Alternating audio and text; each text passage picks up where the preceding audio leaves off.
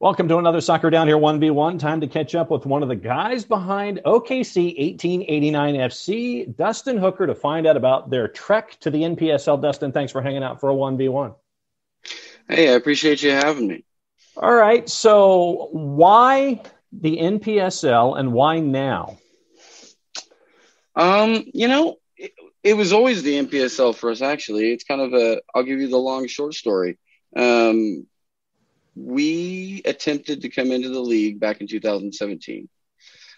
We had started in 2015 with a team called OKC Pulse. My business partner and I, we had put it together to kind of help the kids around here who didn't have anything to do during the summer. Did a lot of just traveling around playing teams. Got to go play Tulsa Athletics. At the time, we got to play FC Dallas's sort of back end of their first team roster. Which was a great experience. Just traveled around playing teams and tried to get in 2017. And I think we were the right team, just wrong time, to be honest. It was sometimes that's just the way it works out. So we spent 17, 18, and 19 in the UPSL. Got to learn a lot about ourselves. Had some success, and we were fortunate enough that even conversations in 2019 went really well. And we said we'd like to really start thinking more about it. And then the NPSL said, well, we'd really like to start that conversation and see about you guys coming in. And we said, great. So the way the league was going for us and the UPSL didn't really fit our model. And we felt the NPSL really did. So it was just then it became, right team, right time. So I think that's probably the best explanation, and we're really excited to kind of seize the moment and take the opportunity to enjoy the spring, summer of 2021. This is the question that I ask everybody when I do these 1v1s, is that everybody in their business office or somewhere has a dry erase board. They've got that to-do list. It could be something that's stuck on by a magnet on your fridge. It could be, like a little 8x12 magnet board on your fridge. Could be a big dry white erase board that's in your office. Could be 4 or 5 of them that are 3 feet long, and you're trying to figure out what to put on them. Where is your dry erase board? Where is your to-do list right now? And how much stuff is left on it before we get into the 2021 season? Oh, geez. So it is in my office. I'm in downtown Oklahoma City. I have a giant erase board, just like you said. There is a to-do list. The big part of what's been done is because of COVID. A lot of like buying uniforms, buying training gear, just sort of all the setup was done because even in 2020, thought we were going to play that summer. Didn't happen. So we've got all that stuff. The only to-do list for us really is I've got a couple of, I guess you could say, positions administratively that I'm going to be hiring for. Partnered up with some people that are going to help me with the social media, so that's good.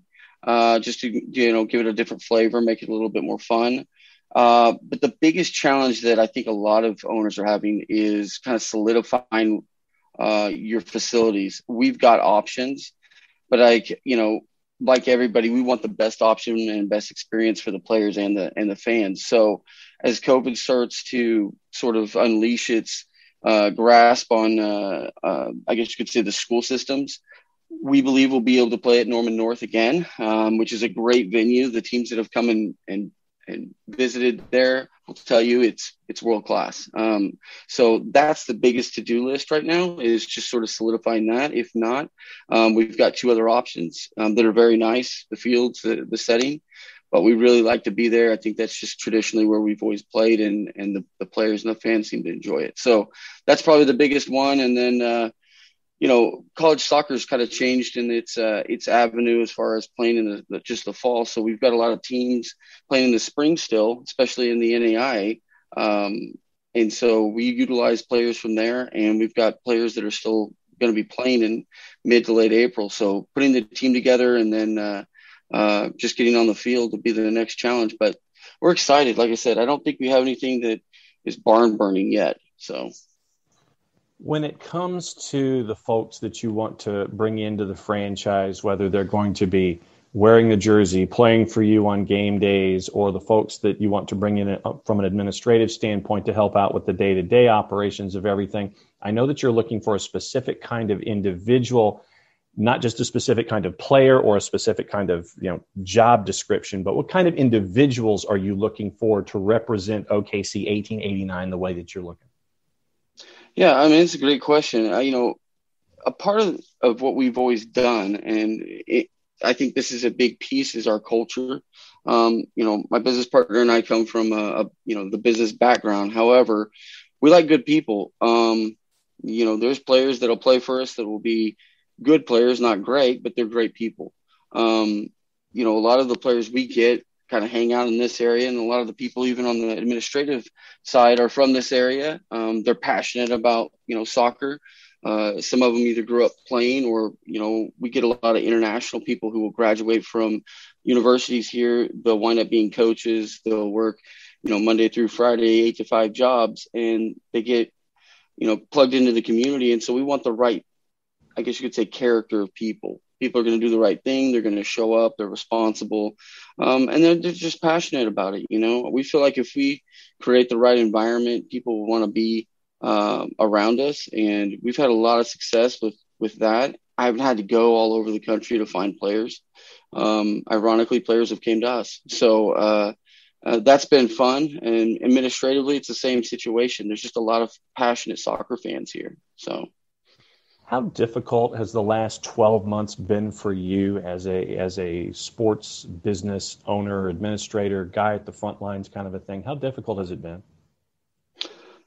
I've tried to stay busy. I coach college soccer on the side. The businesses I have allow me to I'm blessed to be able to do that. But, what I have learned is the impact it's had on the youth.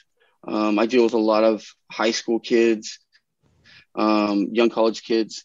And I just think, the biggest challenge for me is trying to keep those people engaged, because they get pretty down. And, I'm fortunate enough that when I grew up, we didn't have to go through anything like this. So I don't know what it's like to have to stop and not be able to do something that you're passionate and you love. We get to do coaching, the summer team, obviously. It's fun. It's great. But if you're a kid who comes from a background where that's kind of the highlight in your day and in your life, and you're not able to do it anymore, it becomes very, very, I guess you could say, demoralizing. So that's probably been the biggest challenge for me. I like working with the youth. And when I see that happen, it's just, there's nothing, your hands are tied. And so you're constantly trying to figure out ways to impact these kids and keep them engaged. So I think for me, that was the biggest challenge personally. Just to see them and not be able to do as much as I'd like to do.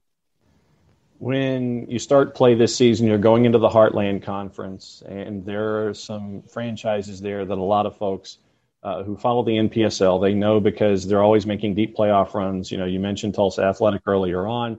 They're going to be a part of the Heartland. You've got Ozark, Demise is there, and Dallas City is there, and you've got another new team in Arkansas, the Arkansas Wolves. When it comes to expectations for this season on the field in the Heartland Conference, what are you looking for expectations-wise? The good thing for us is we've played some of these teams when we weren't even in the NPSL. So we kind of know what the level looks like. I think that's the part where a lot of teams, when they make a transition into these leagues, they think they know until they know, until they find out. And then when they find out, they're like, oh, we didn't realize the level was this good. So for us, and talking to Mark, my partner, we want to win. We have goals set for the next 3 years. And as time goes by, I'll elaborate on that more. But at the end of the day, we want to win. Definitely want to compete. Everybody's good. I mean, at this level, everybody's going to be good. Everybody's going to challenge for stuff. But we want to have a great culture, but we want to win. So the idea is that we'll go in with the mindset that, if we can win games, we're going to try to win games. And if we fall short, then we'll go back to the drawing board and say, okay, where were we not good? Was it culture? Was it wrong players? Was it wrong staff? We'll figure it out. But in the next 2 years, that's our goal. We want to win. Stylistically on the field, when somebody comes to see you play, what kind of on the field, I guess, philosophy are you looking at when it comes to putting a team out there for OKC? Yeah, we kind of prided ourselves on being very good defensively. So if we can limit the other team from opportunities, I think offensively we will definitely have enough to go forward. The biggest challenge for the season, I think, and it's just every summer, and I've done this for 6 years now, is keeping people healthy, finding the right balance on that, and then did you bring in enough depth, because some of these players have to leave for different reasons, whether it's, if they're international, they go back home, or, they're at a big D1 school and the coach says you have to be in by July 1st. Okay, well, are we good enough to have enough players on the depth chart to still stay competitive? But I think we'll be, very good going forward. Attacking will be very athletic, which you have to be in this league. So my hope is that the style is attractive in the sense that we keep the ball and that we just limit the other team for opportunities and we finish ours. You mentioned this a little bit earlier on when we were talking about Oklahoma City and the area when it comes to what the sport means and talent pool and things like that. But if there's one thing that you could express to everyone listening who's just a fan of soccer or a fan of the NPSL that they may not necessarily know about the soccer footprint in and around Oklahoma City and what the sport means to the area, what do you think that is? We've got a lot of good talent, man. I think, we come from such a small market. When people think about Oklahoma City, maybe it's, the University of Oklahoma and it's, the American football, college football, or maybe it's the Thunder in basketball, which is great. These, you're a professional team in the Thunder, and you've got a top 10 college football team, in Norman, Oklahoma. But, like, we have good, talented players. We're kind of, I think people sleep on this area and this market, even in the youth. And ironically, we've got a player on the national team right now that's currently probably getting subbed in to play against Northern Ireland. They came right out of Edmond, Oklahoma, which is basically a suburb of Oklahoma City. And so I just think, locally, there's a lot of good soccer talent here that's untapped. We get them into our youth systems and we play in our youth soccer. And then it's very difficult for some of these players to transition from high school to college, because we just don't get a lot of people who come in here and look at our players. So the good piece is that if you're a fan of soccer, you should be able to see some of that talent, not just with the guys that play college and come in from other countries, but we've got local players that are very good. We have a local center back that's been playing with us since he was 14 years old. Been playing with the Imps since he was 14. He's gone down. He's played against FC Dallas as U17 when he was 15. He was scouted at that point and was looked upon as a very good player, and they wanted him to come down and join their group. He chose to stay in Norman, Oklahoma, and ironically, he's playing locally at an NAIA school, and he's killing it. So, I mean, we've got good talent, and my hope is that if you're watching us, you'll see some of the good domestic, talent that comes out of this area. All right, time to cut the promo. For those that want to keep an eye on everything going on with OKC 1889FC, how do they do it? We've got, our Twitter account, you've got our Instagram, our website's been transitioning and going up through upgrades. So there's going to be a lot of change in that as we try to promote the upcoming season. We have partnered up with Oklahoma Celtic, which is the club out of Norman. Good youth system. I'm from the area. They love the Imps. I think now that we've kind of partnered up with them, we'll have a lot more fan base that we've had in the past. I mean, we used to get up to 400 or 500 people at our games, which is a lot for us. But we're hoping to build off that. We sell apparel and stuff at the games, but if somebody's a huge fan and wants something, I'm pretty accessible and I don't mind sending scarves or shirts.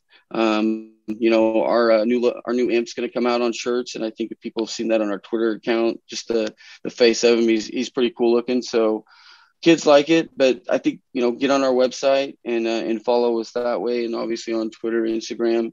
And, as the season goes on, like I said, we're just constantly trying to improve.